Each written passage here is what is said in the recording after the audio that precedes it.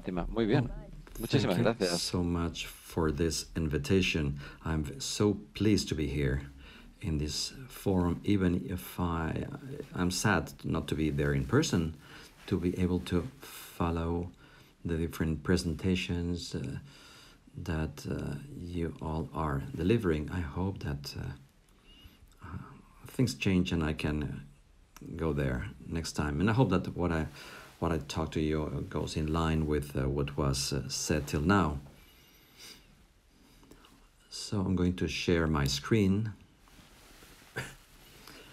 I hope you can see it all well. If not, please let me know. Well, what I would like to do now in this talk is, connect memory, or the lack thereof, with contemporary crisis, in particular, though not only the so-called refugee crisis of 2015.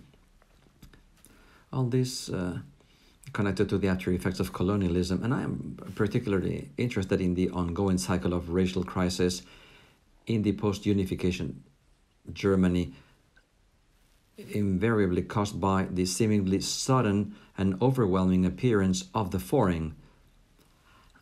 Obviously, in the response to this so-called refugee crisis, which quickly moved from a self-declared culture of welcome with the meteoric rise of the neo-fascist alternative für Deutschland, which is in turn instrumental in racializing the current crisis, the coronavirus pandemic. Something that seems to be rather well known to many that were out of the Germanic or German context. This is something that not only happened there, but it happened in all over in the rest of Europe and in the rest of the world, in the US as well. I knew that this crisis in the German case started with the panic, the racial crisis, panic.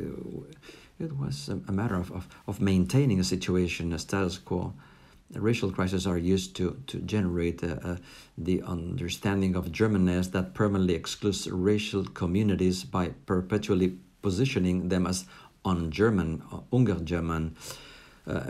In what follows, I will focus on the role of archives, both hegemonic and decolonial, in making visible or invisible the connection between this crisis and the colonial past, and on their potential in making possible a different future, the one that emerges from the crisis discourse. And I will begin here. I will begin here by saying that this is the Berlin's Museum Island in the city center, right on the former East-West divide, not a site that is usually linked to the idea of a racial crisis. Well, it holds 5 museums: the Old National Gallery, which presents the 19th century European art, the Bode Museum, which features Byzantine art, the Old Museum, which focuses on Greek and Roman antiquity, the New Museum that houses a collection of ancient Egyptian art. Here you have the Nefertiti bust, currently valued in 350 million euro. And also the Pergamon Museum, home of the Islamic and Near Eastern art, including the Ishtar Gate in the old city of Babylon. The vast majority of the more than 1 million annual visitors to the island are drawn to these latter 2 museums. In 2015, at the height of the so-called refugee crisis, which brought nearly 1 million people, mostly from Syria, Iraq, and Afghanistan, to Germany, so as many people as annually visit the museum island alone. Well, in 2015, we have these 5 museums, and the German Historic Museum started an initiative entitled Multaqua, the museum as a meeting point, refugees as guides in Berlin museums, which offered free tours in Arabic to refugees from Iraq and Syria, tours given by guides who had been refugees themselves. The museums defined the project goals as follows. Well, the Syrian Iraqi artifacts exhibited in the Museum für Islamische Kunst and in the Art Museum are outstanding testaments to the history of humankind. though experiencing the appreciation which the museum shows, well, to these cultural objects and from their homelands, we hope to strengthen their self-esteem and promote the confident and constructive introduction of the refugees into our societies. The guide tours make reference to the interreligion roots and the common origins of the three world religions of Islam, Judaism, and Christianity, cultures in the Eastern Mediterranean regions that are characterized with a common past. The initiative thus followed a clear pedagogical goal, integration into the German society through an education in tolerance and appreciation of humanity's common heritage as practiced in Europe. With this, the Multaka initiative is in line with the dominant narrative around the refugees crisis, Europe as a peaceful island of civility, stability, and prosperity, surrounded by chaotic regions, a Middle East increasingly succumbing to radical Islam, a permanently underdeveloped and a war-torn Africa, and an aggressive Russian empire threatening the continent's east. The crisis originating in these regions suddenly and unexpectedly reached Europe, which is being pulled into it and needs to find imminent solutions to overwhelming challenges.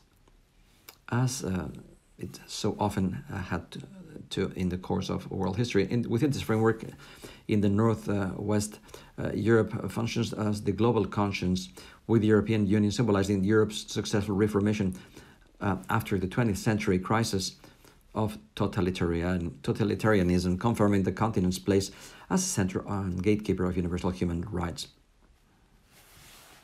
Of the International Criminal Court in The Hague, which could have been housed nowhere but in Western Europe, is the only space per definition safe from the threat of grave human rights violations. And while the court investigates war crimes in different parts of the world, every single case brought to trial so far was against an African defendant. This narrative of Europe's constant progress seemed to offer sufficient explanation for the stream of refugees to the continent from outside of Europe, but also from its eastern to its western part. But of course, the benevolent narrative of the enlightened continent is ignoring Europe's culpability, not only in allowing the refugee crisis to escalate, but in creating many of its sources. Which brings me back to the Multaka project, viewed as representing both the best of Enlightenment values and aiming at educating Muslim refugees in this tradition rather than excluding them. Accordingly, the project received massive and massively positive media responses, almost all featuring tours in the Pergamon Museum with the Ishtar Gate as the favored backdrop. Reports tended to have a similar hook: the meeting between the refugees and the beautiful art from their war-torn home countries. There's an inevitable pattern to these encounters. Summarized by The Guardian, I quote, "The first question we usually get asked is, how did this all end up in Germany?" Interestingly enough, this question is never answered, and only the international press hints at larger controversies around stolen colonial art. Instead, the typical and convenient response, here presented by the New York Times, often the visitors say the art is probably better off in Berlin because so much in Syria has been destroyed by the war in the Islamic State. And The Guardian again quotes the director of the Museum for Islamic Arts as stating, "Some objects have a complicated history." My interest here is not in criticizing the Multaka project, but in the complicated history it is embedded in, and in the reasons why this history remains unaddressed, both within the project and in general. The concerted rewriting of European 20th century history after the end of the Cold War combined post-fascist and post-socialist narratives into a Western capitalist success story. Absent, however, with a third legacy in dire need of reassessment, Europe's colonial past. The refusal to engage with this past as internal to Europe's history also shaped the continent's vision of its future, manifest in a steadily growing post-colonial population that remains un-European and in futile attempts to once and for all define and fortify Europe's physical, political, and identitarian borders. Borders which are imagined to be self-evident, stable, and natural, but which are, as Berlin's Museum Island strikingly shows, malleable, shifting, and largely imaginary, though very real nonetheless. How we remember as individuals and as collectives depends on how we perceive the now and where we envision ourselves going. Memory discourses make the past legible for our present, but they also define the limits of the imaginable future. Our understanding of our past thus is always contested and pliable, depending on our contemporary conditions while also shaping them. Usually, however, this process of creating historical narratives remains invisible.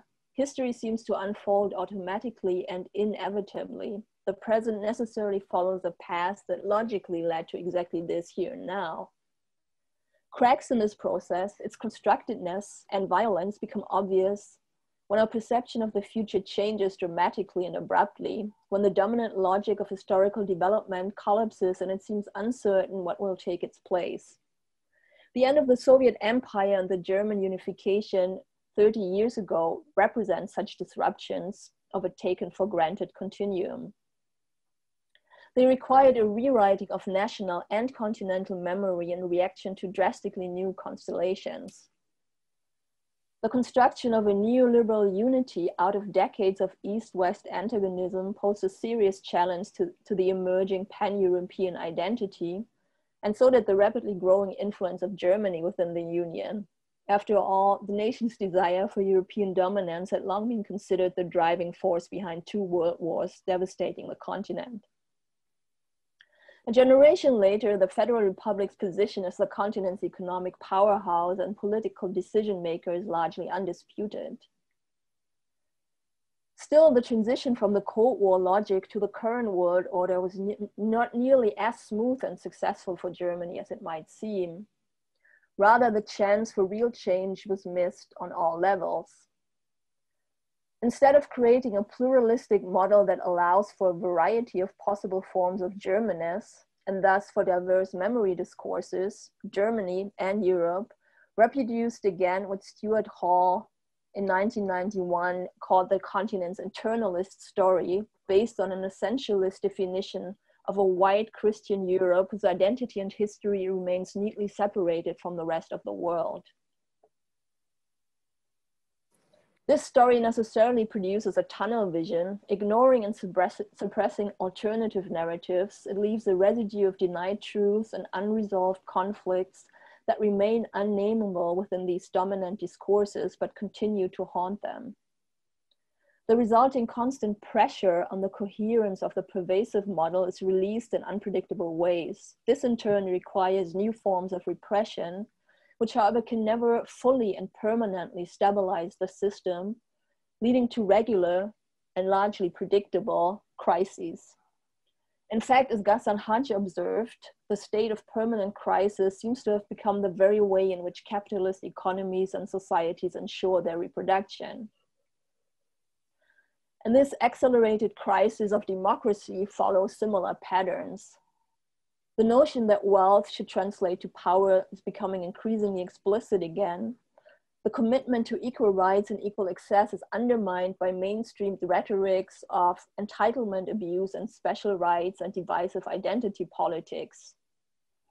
The groups accused of these rights abuses are framed as outsiders, their presence creating an acute, unforeseeable crisis, destroying a working system. Thus, they need to be expelled in order to end the crisis and to return to the desirable, stable, unified state before they arrived or before they gained rights that they can only misuse.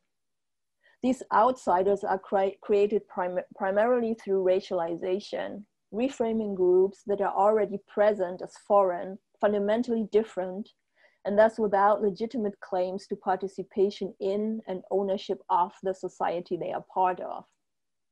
For the German case, see, for example, how the very same population has been externalized for decades as guest workers, Turks, Muslims.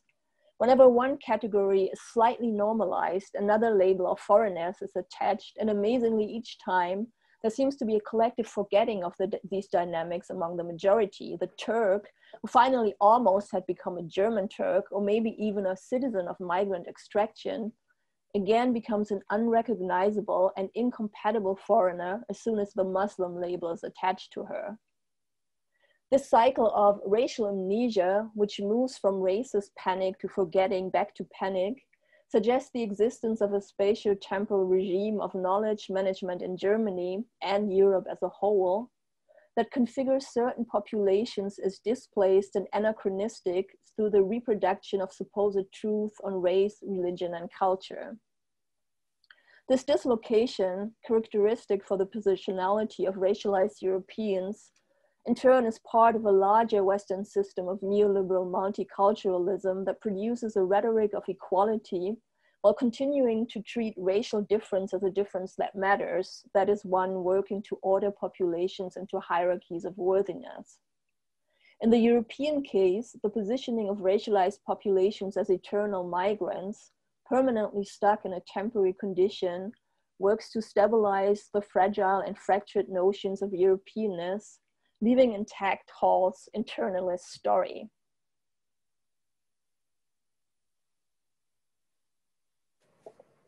In order to understand and resist the current dismantling of democratic values in Europe and elsewhere, it is important to acknowledge that these values were always aspirational and inclusion was always contested and conditional. Democracies always coexisted with racism, often explicitly, and not only in the pre-Civil Rights Act United States, but also in Europe. After all, the model of post-national democracy, the European Union was meant to include Europe's colonial empire as subjugated territory. It were the anti-colonial liberation movements that ended this vision, not some kind of European commitment to equality and democracy for non-Europeans. On the contrary, obviously, European democracies were built on the wealth and power secured through centuries of racist exploitation. This is particularly obvious in the perception of refugees and undocumented migrants, especially those classified as economic migrants, largely North and West African Muslims and Eastern European Roma, whose deaths by the thousands at Europe's southern and eastern borders is willingly accepted, and who face indeterminate internment should they make it into the European Union. By classifying the vast majority of contemporary refugees as undeserving, the focus is turned away from the abject moral and political failure of enlightened Europe. Instead, immobilization in prisons, detention camps, ghettos becomes a normalized response to the presence of mobile populations, be they refugees, migrant, or diasporic minorities such as Roma and Sinti, their supposed state of not belonging offering sufficient justification. In order to answer why this externalization of people of color is so central to supposedly colorblind Europe, it is necessary to ask how the colonial past manifests itself in the post-colonial metropolis and how it impacts the positionality of communities of color. These questions, however, are hardly ever asked, especially in Germany, which believes itself largely untouched by Europe's colonial history. But with this temporal and spatial distancing from colonialism, Germany is of course rather typical for Europe's non-memorialization of its colonial legacy. Depending on the nation, the colonial regime was too short to matter in Germany or Sweden, was exceptionally benevolent in the Netherlands or Portugal, or ultimately a civilizing mission that overall greatly benefited the colonized. That's the French or the British narrative. The collective denial of the relevance and endurance of European colonialism brings me back to the museum island. More specifically, its official website, which traces the island's history from the opening of the old museum in 1830 to the opening of the Pergamon Museum a century later and into the present.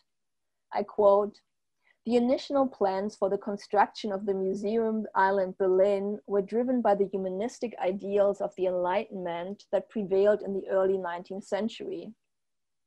There is no reference to the National Socialist period or to the fact that until the unification, the museums were on the territory of the Socialist German Democratic Republic.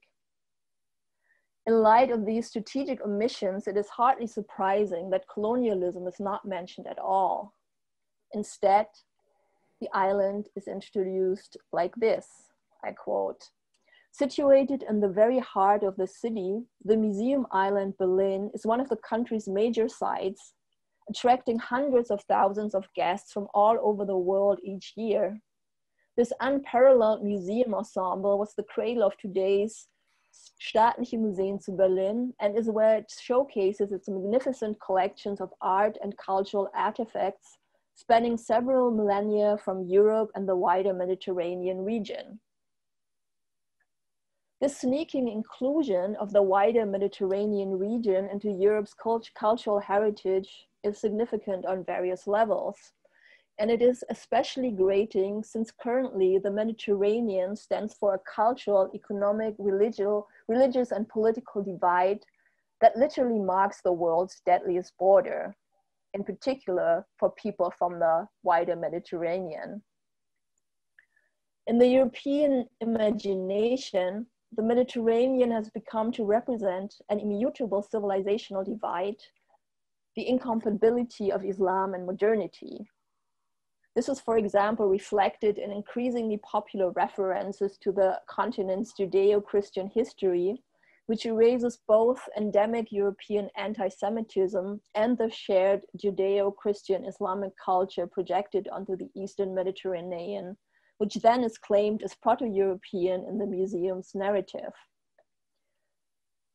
In contrast, in its immigration policies, Germany seems hard-pressed to see commonalities with the Egypt, Syria, Iraq that the nation feels so connected to when claiming the region's cultural productions.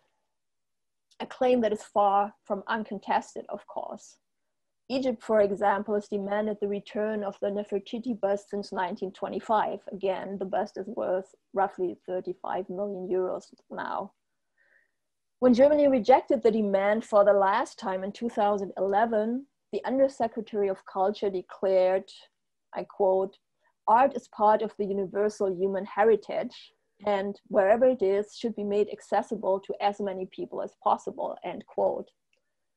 And this accessibility happens to be given in Berlin rather than Cairo and Baghdad, accessibility at least to the people that count, since much of the world is not allowed into Europe, especially people from the regions the art was taken from. The issue of stolen cultural artifacts is a small but significant part of the debate around the colonial legacy. The enlightened encyclopedic museum was only possible because European powers could acquire art for nothing and they continued to profit from it. The new museum without the Nefertiti, the Pergamon without the Ishtar Gate, would constitute not only significant blows to the museum's finances, but also to Berlin's tourism industry and to its status as a global cultural capital. But there's more to this story, namely the 2005 master plan to rebuild the 15th century city palace as a museum to house the tens of thousands of pieces of stolen colonial art from Africa, right across from the museum island.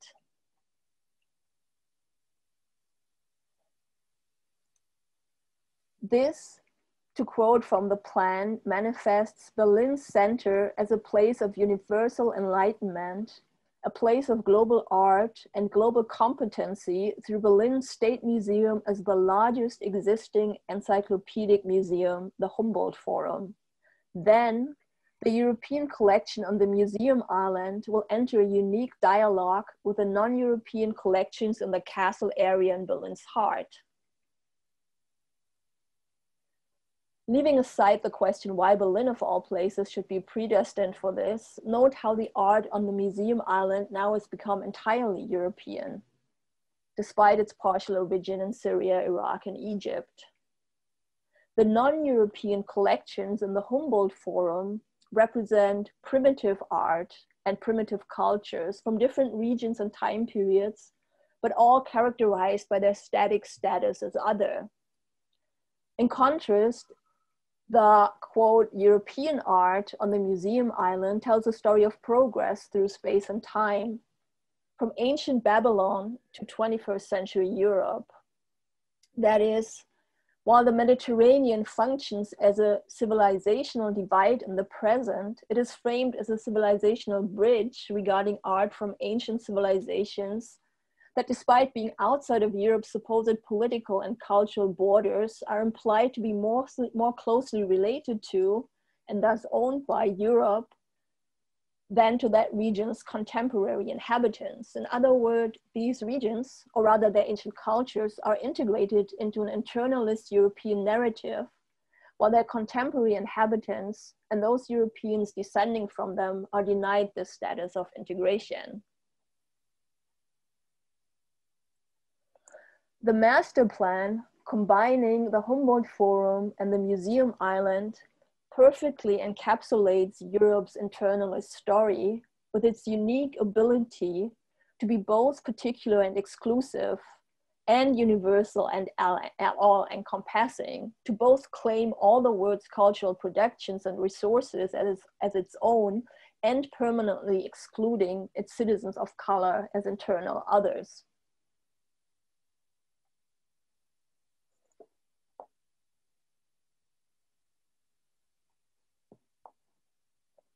The Humboldt Forum is not only controversial, however, and this is my last point, because it will house tens of thousands of pieces of stolen art.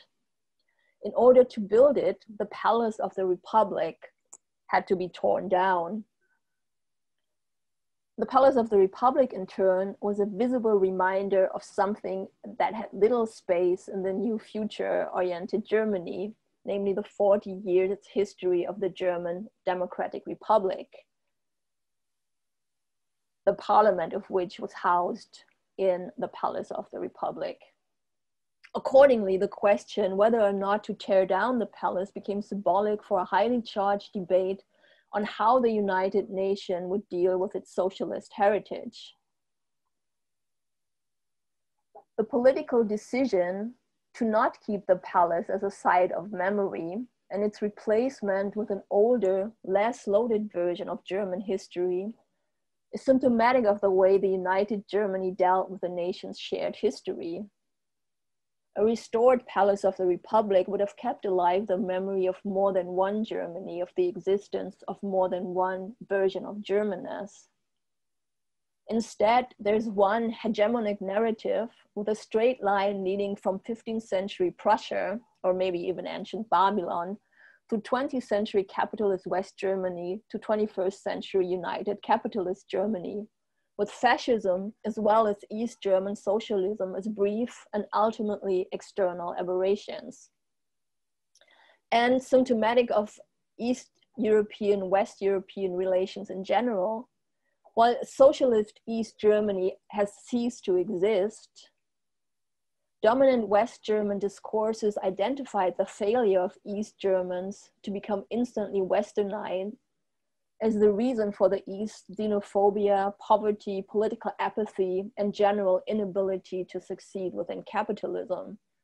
That is, racism becomes a marker of a temporal displacement of East Germans and Eastern Europeans in general, caused by their location in the former sphere of influence of the Soviet Empire, which prevented them from advancing towards the tolerant multiculturalism characterizing the continent's western part. Ironically, this displacement links East Germans and post-colonial migrants, as well as refugees, by framing them all as not quite there yet, as out of time and place in the modern nation.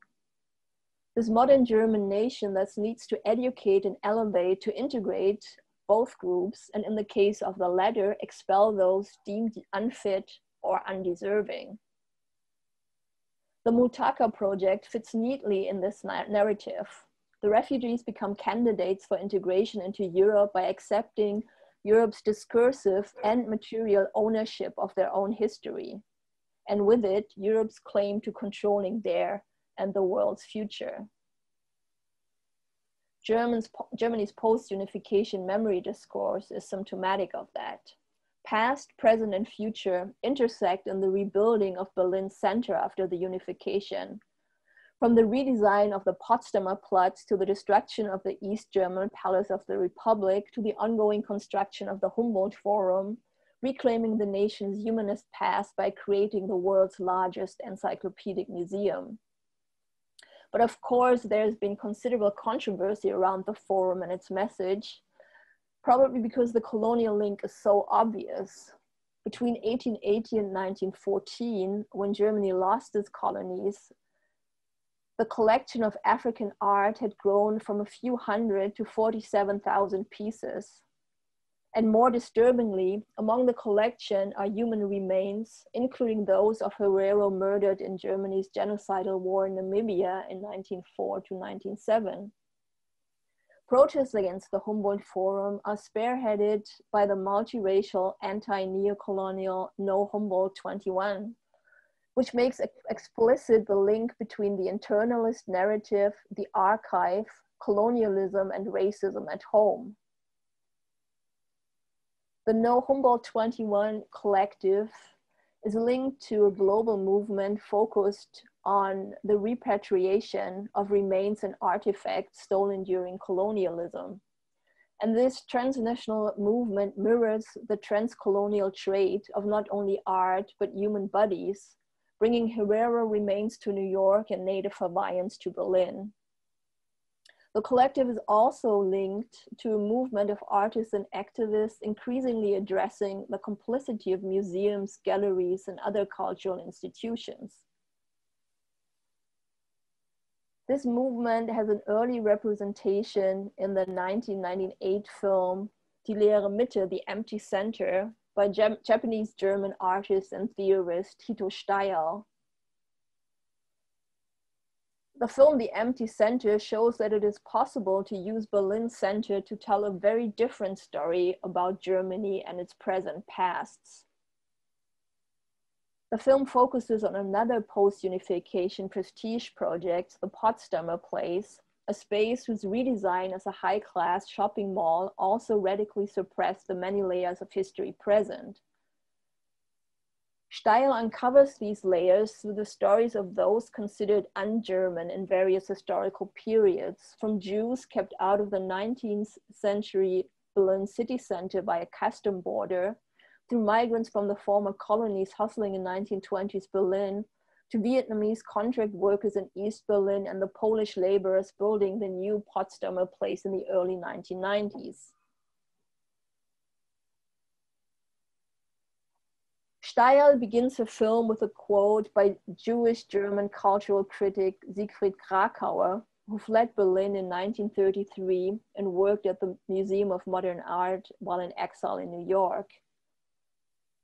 The quote reads in translation, "To found a tradition of lost processes, to give a name to the formerly nameless." Krakauer's words are echoed in queer African-American poet Audre Lorde's discussion of poetry as an essential tool of survival in Poetry is Not a Luxury.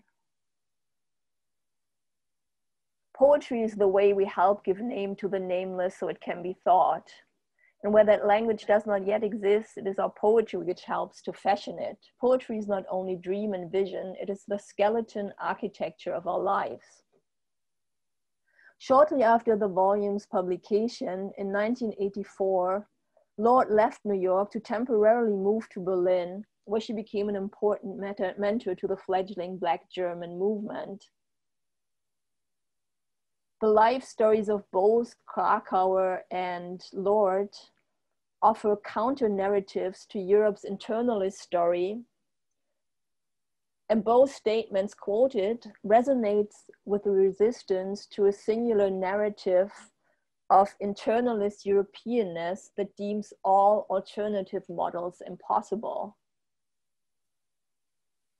Their work, as well as that of Steyerl herself, that of No Humboldt 21, and of many others, contributes to decolonial European archives recovering these impossible alternatives, giving name to the nameless so it can be thought, working towards what Susan Suleiman calls a crisis of memory, that is, a conflict over the interpretation and public understanding of an event firmly situated in the past, but whose after effects are still deeply felt. In this case, the after effects of European colonialism and the resulting ongoing system of global racial capitalism, which produces the ongoing need to decolonize Europe. And this is the end of my talk. Thank you. Thank you, Fatima. Yeah, thank you. This discussion, or this kind of mapping of how heritage or patrimony sites become policed or are policed, and how that policing is related to the policing of borders, I think elaborates on why we might have been spending the last 2 days talking about the policing of public space, and as something that is relevant to a discussion around memory. So we've got time, we've got about 8 minutes, and I just wanted to pick up on this last point about counter-narratives. Your work is very useful for thinking about counter-narratives. It is in itself a kind of counter-narrative to the, as you say, internalist narratives of European historical memory. And it also focuses on practices, mostly of European communities of color, directly engaged with kind of art, activism, poetry, as also directly engaging with discourses on historical memory. And yet there's a kind of hierarchization or silencing of these practices as historically, or as producing historical knowledge. There seems to be kind of two counter-narratives, and I just wanted, my question is around, what are your thoughts at the moment, apart from what you've already said on this notion of a counter-narrative? I think well, a counter-narrative is different from the kind of narrative that can be integrated into a larger narrative to make it more diverse, which is kind of the idea behind this multicultural model, right? And I think what I see as counter-narratives are those that don't really make sense in the existing system, and therefore cannot be included, which is why they are marginalized. But at the same time, to me, it seems that they have the potential to lead to further destabilization of the existing system, to produce a new one in which all those counter narratives can coexist together. Okay. Just before checking if anyone here wants to ask a question, there hasn't been anything coming through on YouTube, but I just wanted to share, and also with the idea of closing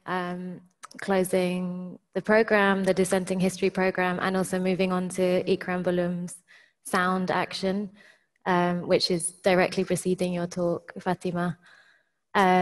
Just wanted to pick up and connect with what you've just said to a couple of comments in the morning in the methodologies table, and also the public space or spaces and technologies of memory roundtable debate.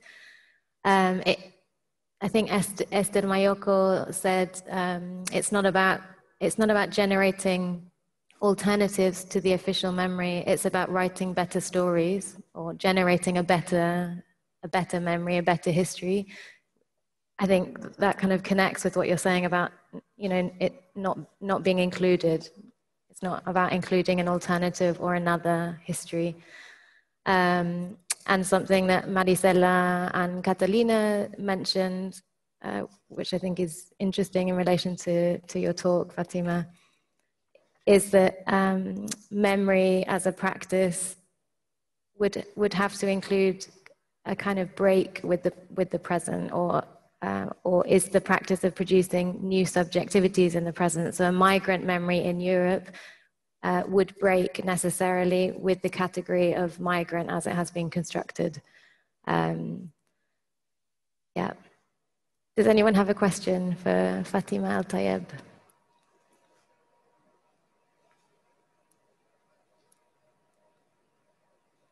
We're quite a small public as audience, as you can imagine. It's like, okay. Thank you so much for joining us from San Diego. And I know it's morning there, so we're wishing you a good day. And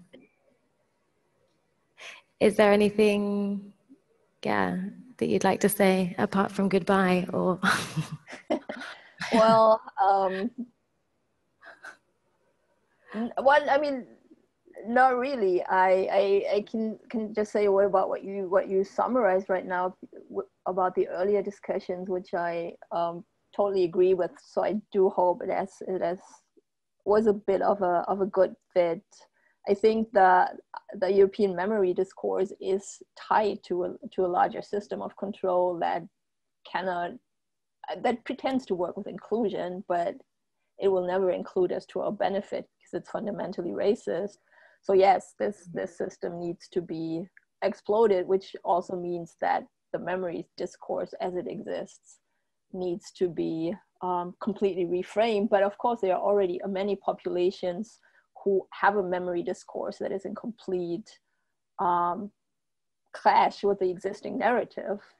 That's what creates this tension, right? That creates instability that then leads to repression and to resistance again. So that is both what is so stressful living in a world where you've confronted with an overpowering narrative, be it you're a refugee and you look at the result of centuries of colonial theft, but this is presented to you as an alternative to your present, which also is an outcome of this colonial past, right? So you're forced to basically embrace your own oppression in order to be included. But there's also a potential for resistance, right? Because this is a connection between many communities that are not necessarily always in conversation with each other. So I see that also as a potential for the future. And other than that, I can only say I hope that we'll see each other again in person at some point in the near future. And thank you so much for having me. Thank you so much, and I hope we can welcome you to Barcelona soon. There's some applause. All right, bye. Great, bye. Thank you.